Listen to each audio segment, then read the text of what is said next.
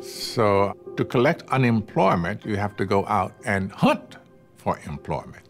And you have a code.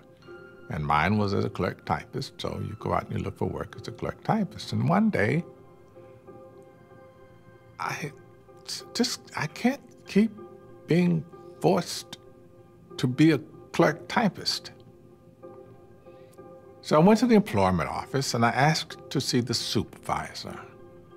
And I was led into this office, and this pretty little lady, redhead, whose name was Mrs. Lipton. "What can I do for you?" And I said, "You're forcing me to be something I'm not.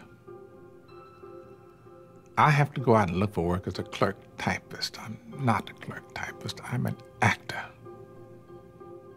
So I just can't keep doing it this way." She took this thing and stamped my employment book. Said, "You got 6 months.